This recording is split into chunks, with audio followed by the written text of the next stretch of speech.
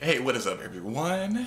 Thank you so much for coming back for another video, and I want to say first off thank you to all of you who have subscribed.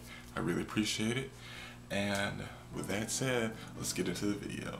In this video, what we're going to talk about is how to turn a very simple sketch and take it into Procreate and digitize it.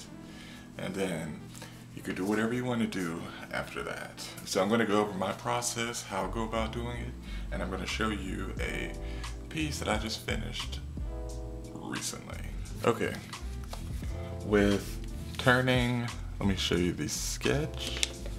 So with turning a sketch, we're taking a sketch and taking it into Procreate and digitizing it. These are just a few of the sketches that I have did, and I just chose the one that I like the best. Let me see if I have any more. Yes, it was just these few. So what I do with taking a sketch into Procreate, what I do is go over, let me show you the whole thing.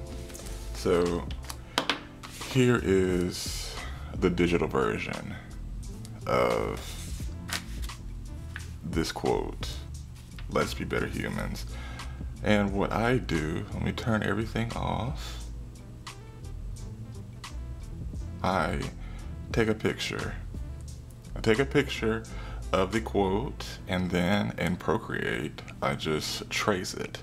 And after tracing it, we would get the initial sketch, just, of course, just in black and white. And then after, you're going to choose your color palette and the colors that you want to use. And then after, you will come up with a piece that you are very proud of. So it's very, very simple with Procreate to take a picture, take it into Procreate, trace it, and have it turn into something magical. Because just look at it. Taking something so tiny and turning it into something beautiful. Because from this, you could have a poster, a sticker, a greeting card, even a billboard. I mean, there's really no limits. And in Procreate also, what you could do whenever you're done, you could save it as a PSD, PDF, JPEG, PNG, or even a TIFF file.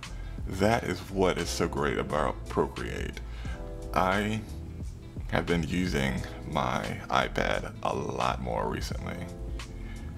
And hopefully this video helped you with knowing how to take a sketch in Procreate and turn it digitally. And one more thing before we end the video.